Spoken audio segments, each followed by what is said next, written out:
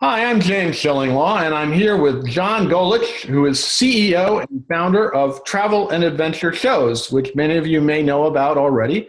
John already had a few shows this year, believe it or not, before we entered into this crisis. We're going to talk to him about that, what he's doing now, and what the future holds for travel and adventure shows. And this is Insider Travel Report. John, well, first of all, how are you and where are you? Well, we are in Connecticut and still under work at home orders through our governor, although we're starting to open up around May 20th, they say. We will probably support the governor saying work at home till June 1st, and we'll start slowly reopening the office. So we're all learning how to hunker down and work it. Yeah, so we are learning about that, that's for sure. Well, tell us, for those who don't know about your travel and adventure shows, those travel advisors that are our audience and may not be as familiar with them, what are they? Who are your attendees and your exhibitors, and what's your programming? Well, we've run the largest series of travel expo shows in the United States, and they're called the Travel and Adventure Shows. You can find out all about them at travelshows.com. But it's a series of 10 major metro areas we bring in for a weekend. Hundreds and hundreds of exhibitors, which vary from tourism boards from around the world, around the country, tour operators, airlines, cruise lines, travel insurance companies, travel products, and anything on travel. And we introduce them face to face with tens of thousands of enthusiasts or consumers. Do hundreds and hundreds of agents in each market. We have travel agent programming. We have consumer program stages. It's really just a giant festival all about travel, but it's really for next vacation. We know about 76% of people who come through that door end up buying a vacation from someone they meet at that show or a destination. It serves a great purpose. We capture all these attendees, about 220,000 of them year round, who are in the planning stages of travel, and they're looking for resources. So they might meet a travel agent in the show, they might a new tour operator, or they might come in looking in Costa Rica and end up walking out with a safari on their list for next year. So it's a fun little event.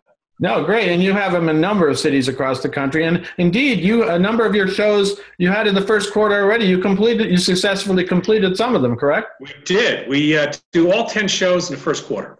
Wow. And it's almost weekend after weekend. We're traveling around the country and enjoying it as our exhibitors come with us, meeting new consumers. We bring the show to them and new agents. But we did get Atlanta, Boston. Atlanta for the first time ever, as a matter of fact, was a great success.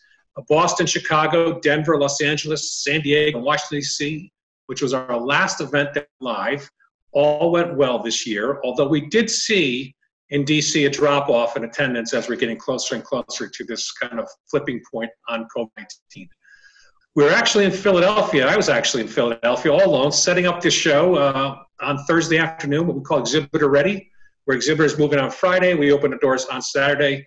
Friday afternoon, and they told us for weeks that they're all set. The governor and the mayor closed down events.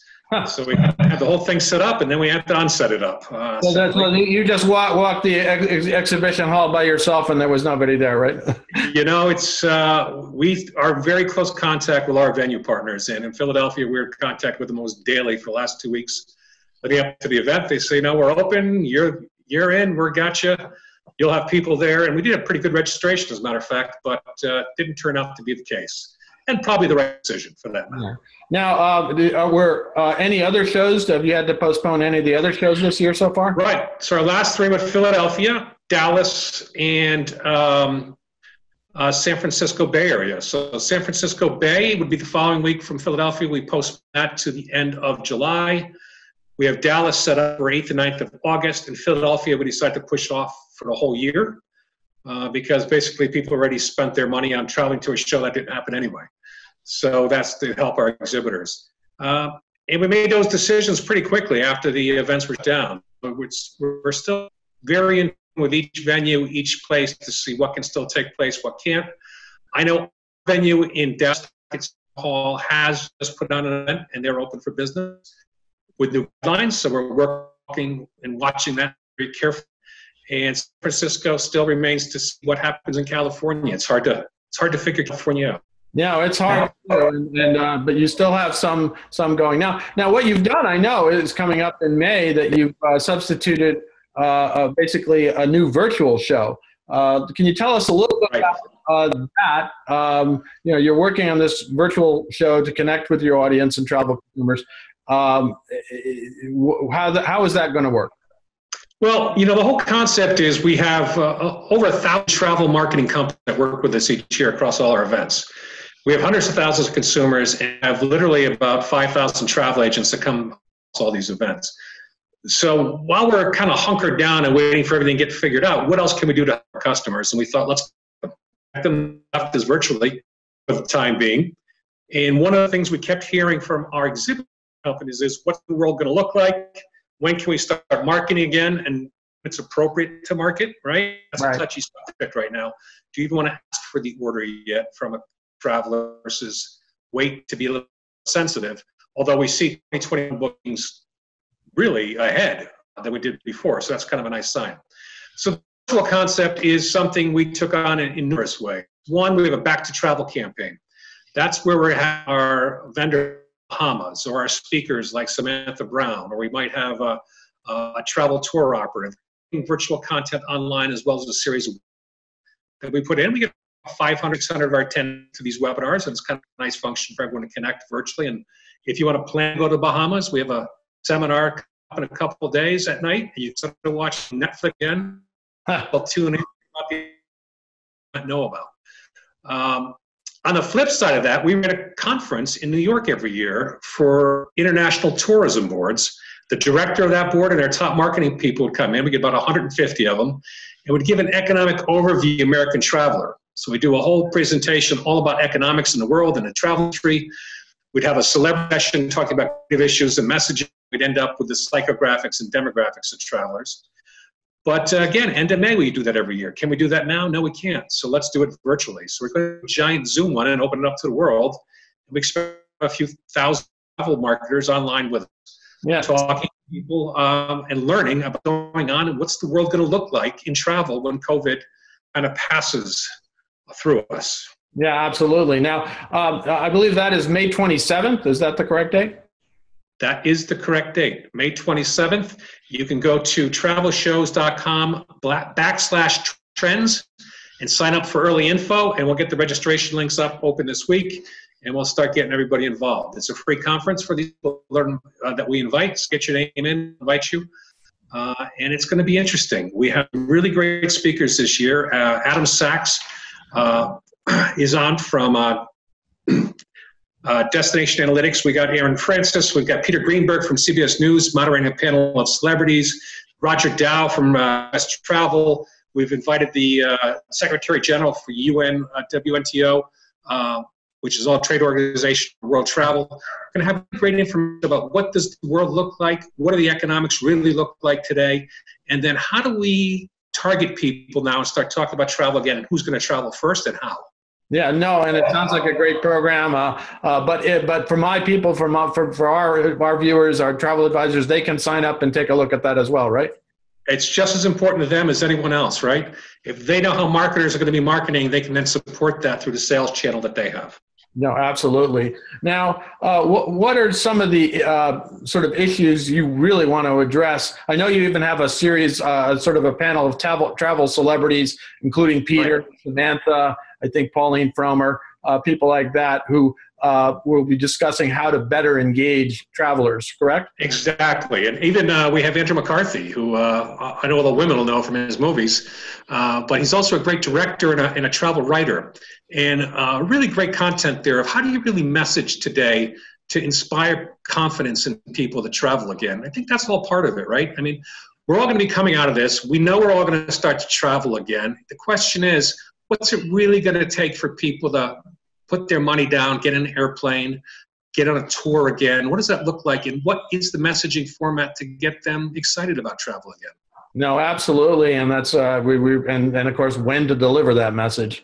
Now, right. What kind of, besides that, what other kind of information do you think travel professionals need today to help recover from the sort of the post-COVID pandemic world? Well, I tell you, it's hard to figure out today what are the facts and what aren't, right? I mean, it almost changes depending what channel you go to of what's really going on there. I'm reading more and more editorial about did we go too far with our shutdown based on real data that shows up at the end of the day. You look at countries like Sweden versus Germany versus the US, trying to figure out what's right and what does the future look like. It's very difficult. And I think the most important thing people are going to have to start getting back to is common sense and really understanding their own health based on what's going to happen, right? Right. So we know there's therapeutics coming online now. If you're relatively healthy, catch the thing, most people, it's not an issue, right? For a lot of people, it becomes an issue, they get through. With therapeutics, we know that'll help even more. If you're my 84-year-old mother with a couple conditions, you probably want to be a little more hunkered down for a while till there's a vaccine, perhaps, right? So there's a lot of information like that, which I think hasn't been spelled out well by the community. And that's a big problem, I think, for the business world, because it's all shut down. It went from bending the curve to now not having any more loss of life versus the trade-off of what can an individual really do based on his risk factors to still live a fairly decent life, right? Correct. And I think advisors might be that consultant to a vast array of consumers that are looking to travel to ask those questions, right? They're going to have to start talking a little bit more about health factors as it relates to communicative diseases as part of their due diligence with the client, right? We know that if you're an older person with comorbidities, going on a large bus tour probably isn't a good idea, right? Mm-hmm. If you're 27 years old and want to go on a Kon-Tiki tour with a bunch of other 27-year-olds, odds are you're going to do just fine. So we need travel agents to help consumers gather that information through a Q&A session, apparatus, I believe, and help guide them to the right kind of providers that can give them a tour that fits their health and risk profiles. I don't think that's been done in the past, right? I think we've talked adventure risk and adventure exertion activity sort of limits people might have. Can I go upstairs? Can I take long trips? But we haven't really talked about health.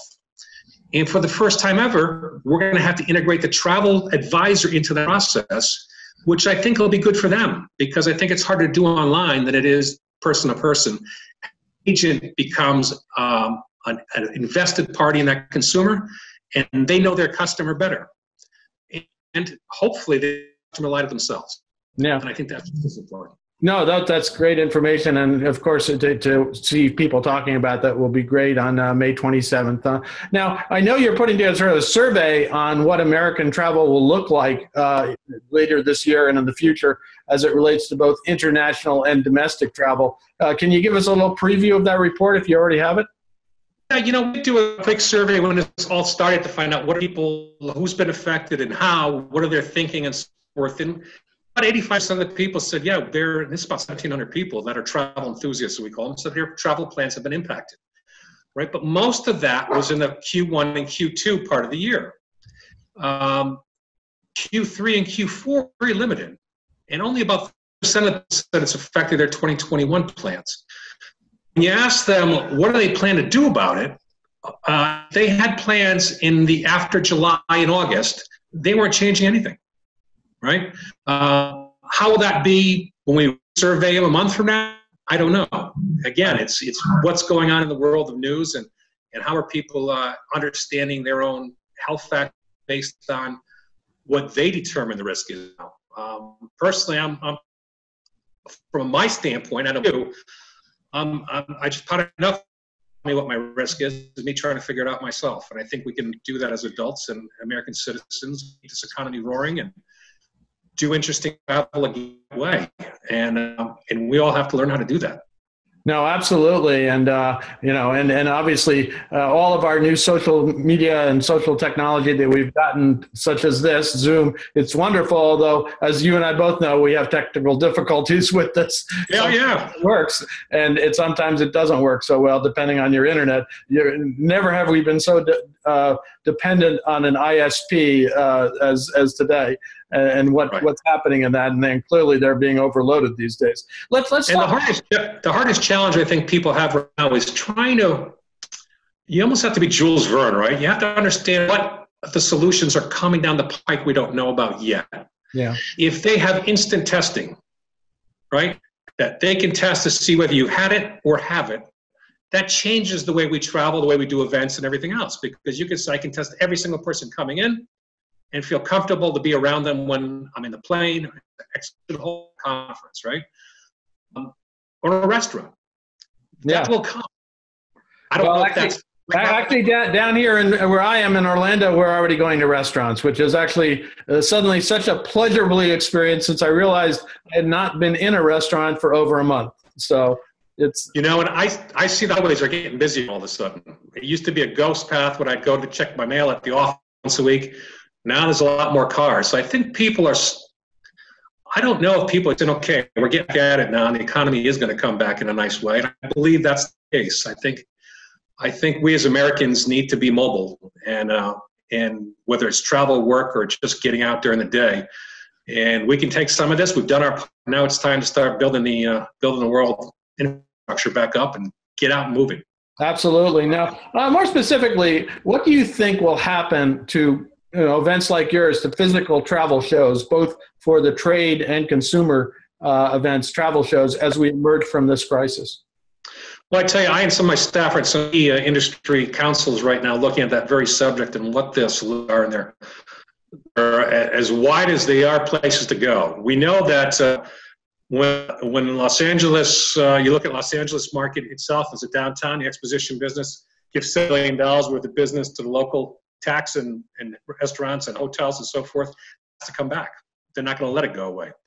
How that affects people coming in will depend on, again, some of the technology we don't know about yet. We know if we had to do it today, we could probably do some, and if you've had an antibody test that is positive, that got immunity to this, we'd probably let you walk right in. If we could do a 15-minute test effectively in each of these venues with the local health departments working with the venue and keep people correct and they come out negative, they should be able to go in and we'll all feel comfortable. I think there's things like that right now that could happen, but as we go forward, you'll see it just like in airports. There'll probably be masks for a while. There'll probably be temperature checks. There'll probably be more distancing. How we affect conference rooms and seminar sessions and we go to standing. We, for our standpoint, for the next series of events, will not put out carpeting. We'll go to bare cement and let the cleaners sanitize the floor more frequently in an easier way. It's not nice, but it probably makes more sense.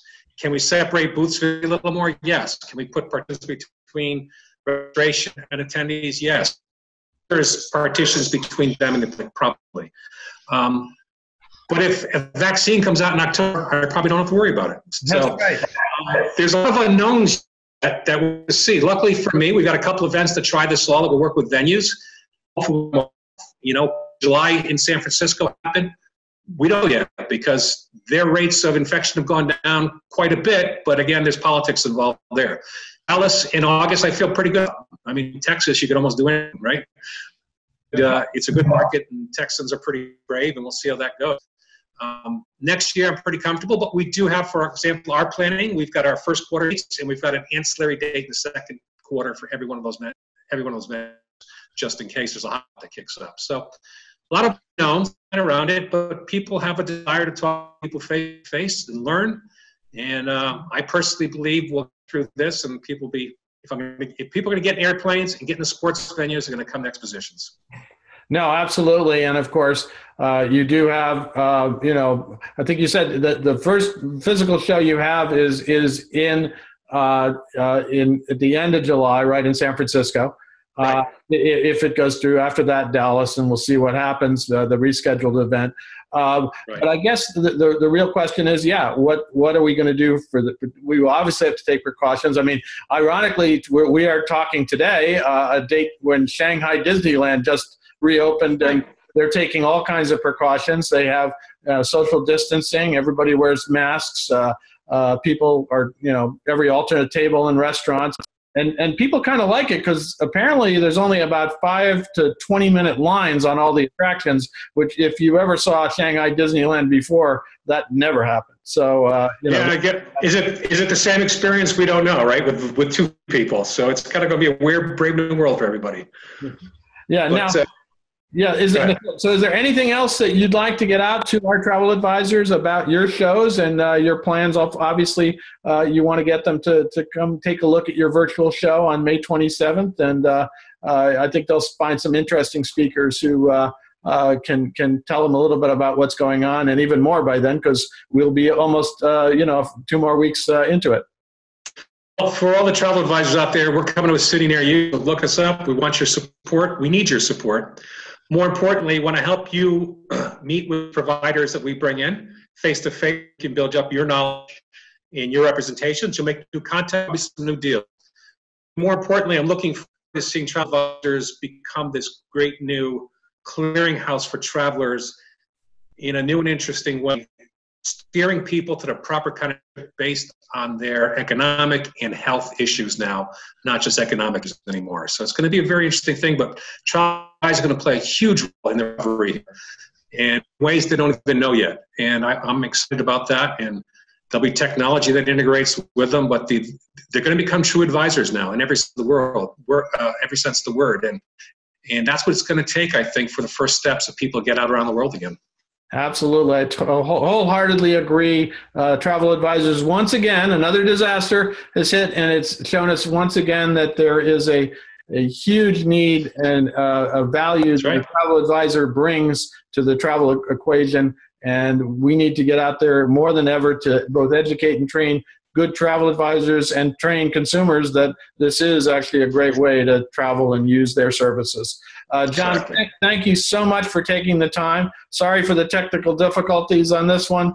We'll get this up and get this out this week. And it's great to meet you. And on this one, and hopefully we'll see you physically at some point. We will, guaranteed. Let's see that. But until then, I guess we'll have to live with the Zoom call. Thank you so much. Pleasure. Thank you, James. Take care. I'm James Shillinglaw, and this is Insider Travel Report.